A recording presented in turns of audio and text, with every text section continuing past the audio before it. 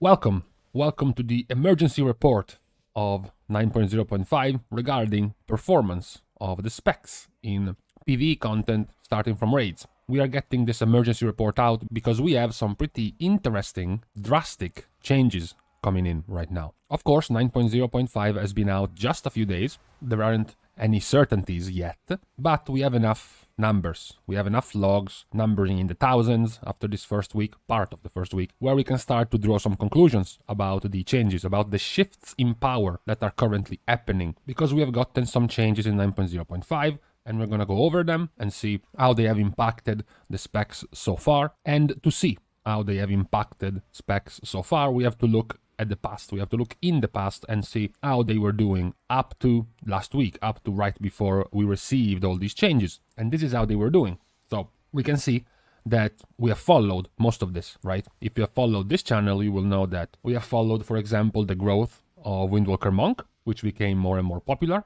as they were becoming more and more strong. We followed them in both Mythic Plus and Raid, where they were increasing in popularity and in performance. We have also followed the fall, as you can see here, of Elemental Shaman, which was battling for top 3 a few weeks ago, and then as guilds get more and more logs of Council of Blood, of Stone Legion Generals, of the Natrius, which have lots of AoE in the fights. Elemental had terrible AoE, not fast enough to do enough damage. They were getting basically their AoE DPS stolen by Spec doing that type of DPS much faster, so Elemental was dropping in ranks because of it. We reported when Blizzard tried to buff the underperforming and underrepresented specs. If you remember, they buffed Assassination, they buffed Arcane and Frost Mage, they tried to buff Fury Warrior, and we saw that for the most part the changes weren't doing too much. The only one that got, a decent rise compared to before was Frost Mage and also Fury Warrior.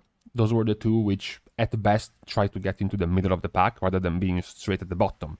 Those were just the more important changes. The other specs didn't really change much. And from there, we go to this. Okay, so we have to go by step. Number 1, since eyes go to the top every time, Elemental Shaman is there again. Elemental Shaman went from slipping below middle of the pack to being top 4, currently fighting with Fire Mage for top 3, just like they were over a month ago. So what happened? We covered already, of course, the changes to Elemental Shaman. Elemental Shaman received a 10% nerf to Lava Burst, but they got a 70% buff to their damage, their base damage of Earthquake, on top of a 35% damage buff to Chain Lightning. This essentially translates to this.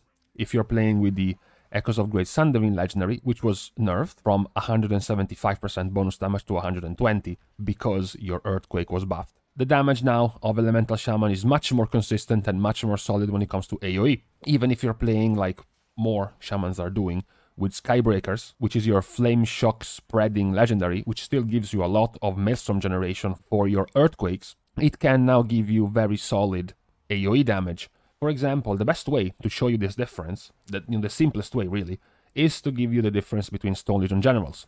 This is Stone Legion Generals right before the changes. You have to go pretty low to find Elemental.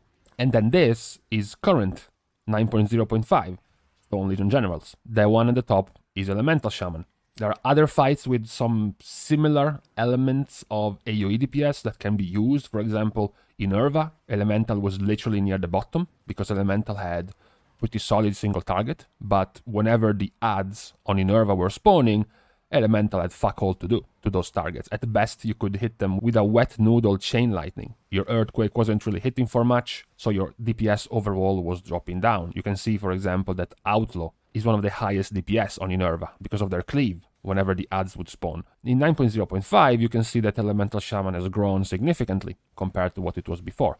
They're still not at the top, they're still not one of the strongest because burst AoE is still not something they excel at. For example, as you can see, Outlaw is still at the top. He's still doing well. Another example, and we're going to stop here, is Council of Blood. Council of Blood also has some pretty numerous situations in which you can AoE. Elemental was below the bottom half in Council of Blood, and then after the patch, they are in the top half, in the top 6. So this change for 9.0.5 has significantly improved the performances of Elemental, both when you play with the Echoes of Great Sundering for full-on Earthquake Chain Lightning damage, like we have seen. And also when you play with your more standard Skybreakers, Fiery Demise, Spreading of Flame Shock, the damage profile is similar. It's just much less centered around Earthquake and Chain Lightning, but it is still very solid in AoE. And it has now given them some pretty nice damage profile. You can see this one is 2 similarly logging Elemental Shaman and Fire Mage. You can see that their peaks of burst are similar now, and even to something like Unholy Death Knight. When you don't count Army of the Dead, which is cheating, all the other bursts are similar. So that is our first main major change. Elemental Shaman doing much, much better compared to 9.0. Now we have another change. We have to bump up these together because they are very similar in what happened. And let's go back to the 9.0 overall damage, which looked like this. The next change is for Windwalker Monk and Marksmanship Hunter. So as you can see, Windwalker Monk and Marksmanship Hunter are here. They are at the top, comfy at the top. Windwalker Monk had to rise to get there. You know, they had to put in the work to reach that point, whereas Marksmanship Hunter has pretty much been there since the start.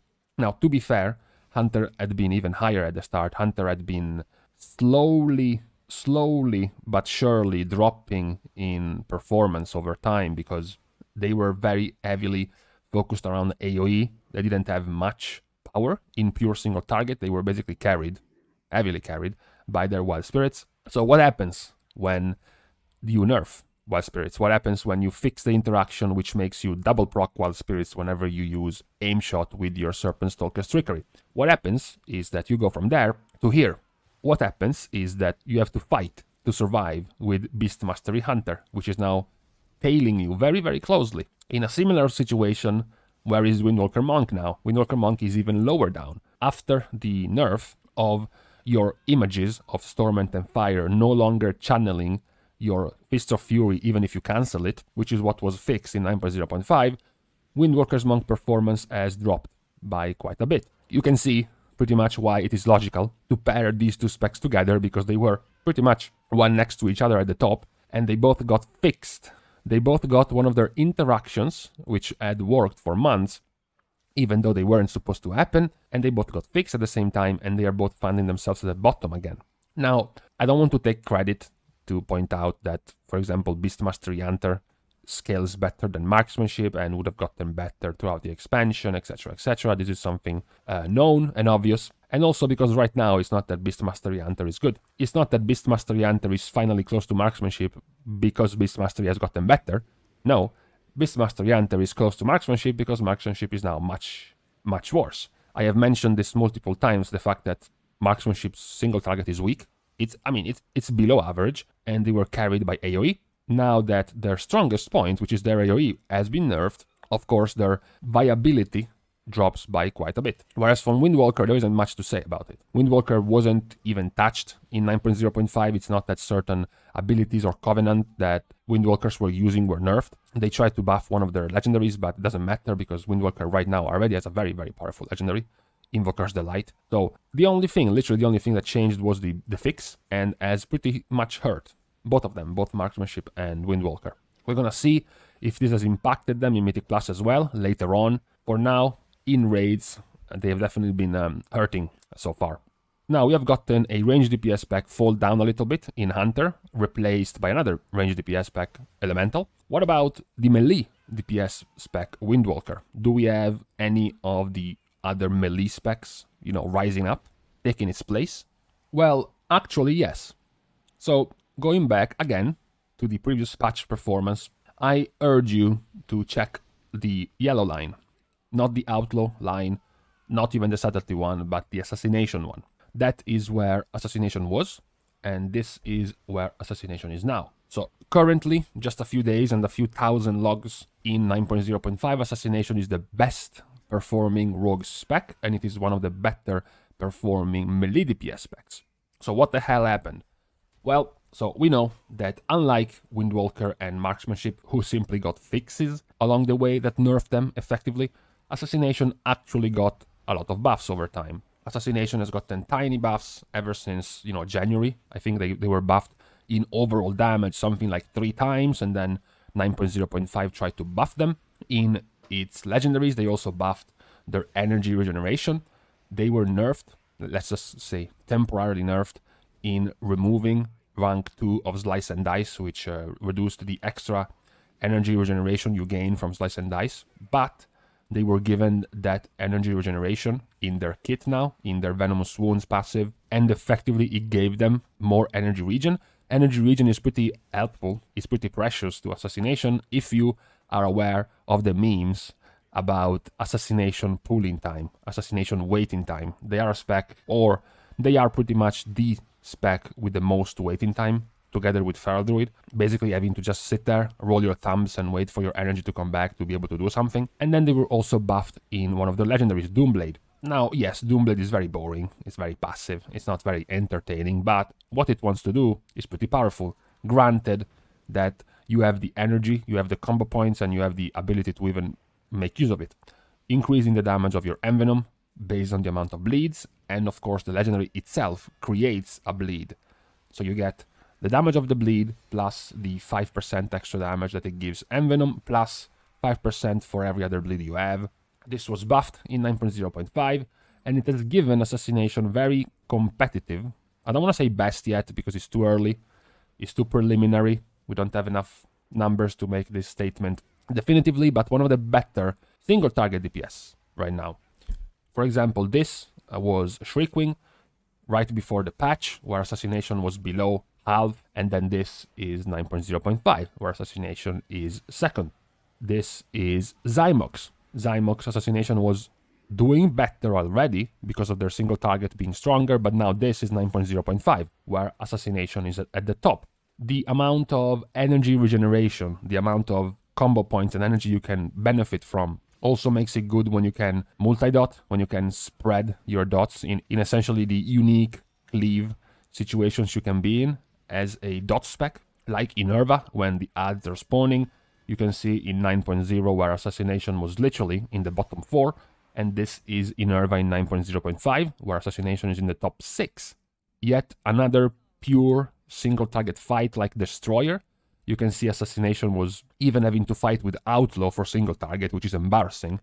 I am a boomer, I am a man of tradition. Assassination should always absolutely thrash Outlaw or Combat Rogue when it comes to single target, and this is Destroyer in 9.0.5. This is how it should look when it comes to single target. I mean, the fact that Outlaw is still ahead of Subtlety in single target is embarrassing, but at least we fixed Assassination for now. And just to drive the point home, for example, Council of Blood.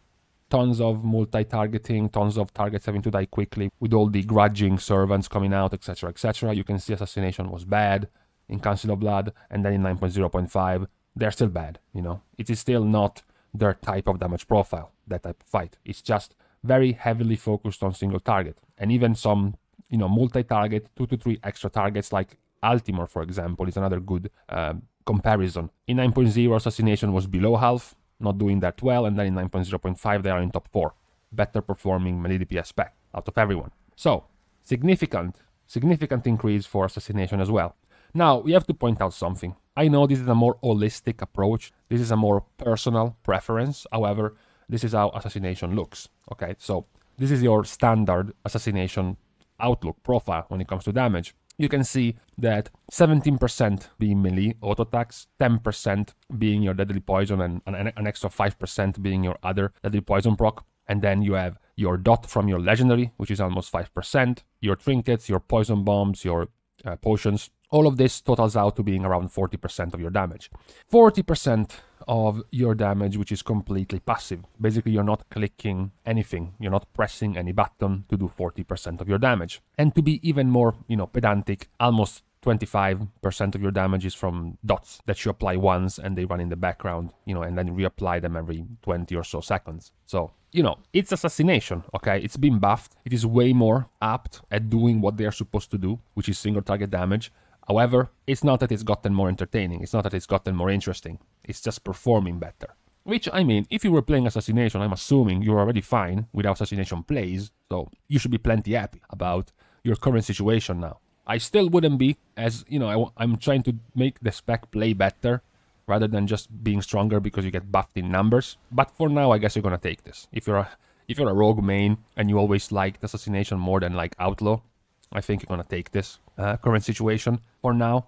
Do we have any other major changes outside of Windwalker, Marksmanship, Assassination, and Elemental? Well, not really. Not many of the other changes to legendaries and covenants have modified the way specs are gonna play. I have a video out mentioning which of the specs have actually moved to a different legendary, which of the specs have moved to a different covenant or are in the process of moving to a different covenant. We do have to keep an eye out on a couple of things. Number one, because they are improving, but they're not improving that much that we need to, for now, go into detail about them. Retribution and Havoc. So Havoc now has Burning Wound as their new, to go strong legendary, and Retribution Paladin has access to a buffed Final Verdict, which is buffing their Template's Verdict. So they have gotten higher in performance. For example, in Irva, you can see Ret and Havoc both together, hand in hand towards the bottom, and then in 9.0.5 they are still close to each other, but much improved in their performance. But let's just say for now it's not enough to draw any conclusions about them. It does seem like these two changes to legendaries are giving them more windows of opportunity to perform better, but it's not clear yet. It's not as clear as Assassination, it's not as clear as Elemental, or as clear as in the negative side as Windwalker and Marksmanship. So this is how the situation currently is for DPS in raid encounters. Now, as far as representation goes, that is actually very, very early to call. Representation means literally, 3 raid nights at best. But if we want to point that out, then we can say that we can immediately see that Windwalker has started to be less represented already, and that Elemental has started getting more representation. Before, there was a pretty big jump between Elemental and being able to reach the melee DPS pack of Retribution, Havoc, Fury, and Windwalker. Now, Elemental is already very close to them, and likely will continue to probably pass them over time. And then there is, of course, the other highlight, which is Assassination. This is much easier for Assassination to rise in ranks, because it's not that you have to actually respec completely. It's not that you have to be like a Warlock respec into Elemental, or an Enhancement Shaman doing a full respec to Elemental. Assassination can just be Outlaws and Subtleties just respec into Assassination, so they can jumpstart their popularity in raids much, much faster. I can also see eventually more and more Beast Masteries rising. I'm not surprised if by next week, if we are going over this again, like next Saturday or next Sunday, if Marksmanship will be below both Balanced Druid and Fire Mage, at the expense of Beast Mastery becoming more popular. That is also something that might happen. But, we're gonna stop here for representation because it's still too early to make definitive calls. Now, as for healers and tanks, which we have ignored up to this point, well, we have ignored them because it is much harder to gauge performance for healers and tanks, right? You can always gauge the performance of DPSers, even, for example, doing farm weeks, doing farm bosses. You still have to damage them, you still have to actually see who is performing better on single target on Hungering Destroyer. Whether or not you're farming the boss or progressing on it, it's still damage you have to do. But for a healer, it's much more difficult to actually gauge how they are performing on farm. The more interesting change for all healers, because really the only major changes were that Discipline Priest got a 20% nerf to their Spirit Shell absorption, and then Restoration Druids got a 7% throughput buff to their Wild Growth and 12% buff to their Rejuvenation. So those were the only thing we could check to see if there has been any improvement. It is also rather difficult to check the performance of healers. But for now, we haven't really seen anything. Yeah, we can look at the overall healing of 9.0.5 and we can see Restoration Druid being towards the top, and even Mistweaver Monk, but this is not rare. If you've ever looked at HPS, at pure HPS logs and things like that, it is not unlikely to see Restoration Druids doing very well. So it's not that we get much of any knowledge from this. When it comes to tanks, well, fuck me, tanks are even harder to gauge. Most things you can do is just look at the representation and see if they are popular. But by this point, most guilds are already set in. We have reported and recorded the rise of Vengeance Demon Hunter over time. As we had less and less Havoc Demon Hunters in the raids, it became more and more convenient to use Vengeance Demon Hunters. It was also easy to use them because they were super popular in Mythic Plus. So any tank wanting to get good progress, or at the very least an easy time getting invited to begin with, they were playing Vengeance, and then they also went into raids. So eventually, it took a few weeks, but eventually they did pass Brewmaster Monk in terms of popularity in raids, and since then they have basically stayed there. That is pretty much the only thing we can check and compare. Another interesting thing is going to be, what about Blood Death Knight being buffed in their legendary? What about Protection Warrior also being giga buffed? Well, as I said, it's still too early for tanks. It is much easier to find and discover all the tiniest differences for DPSers because damage logs can tell you much more than just if you were trying to analyze a healer or a tank. So for tanks, we'll have to wait a little bit more. So for healers. So this, for now, is what we can see in raids. We have gotten some major changes in positive for Assassination and Elemental, some pretty bad changes for Marksmanship and Windwalker, and some possibly positive changes for now to Retribution and Havoc, as well as, I would say, Fury as well, Fury Warrior. We'll have to see how this continues. Likely tomorrow we are going to go over Mythic Plus to see if anything changed, particularly tanks. It is much easier to find out if tanks are getting considered more when you go and look at Mythic Plus, the rate of their invites, the rate of their keys being completed. It's going to be interesting, particularly for Blood and Protection. Same for healers. We're going to see if anything changed there, as well as some of the DPSers. We know, for example, that Windwalker was getting very popular in Mythic Plus as well. Have they dropped as much as they did in raids? What about Marksmanship Hunter? That is what we're going to go over tomorrow.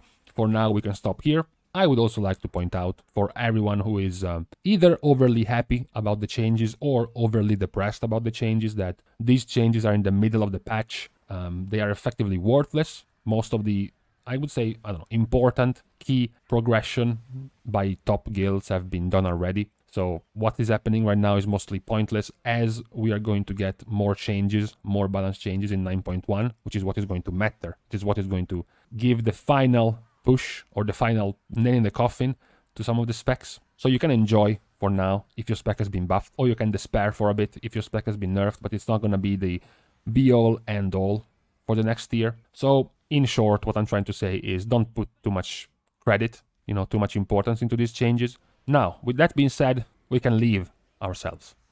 We're going to see each other tomorrow. See you guys soon. And in the meantime, I believe there is a tornado coming towards my house. What the fuck is this wind?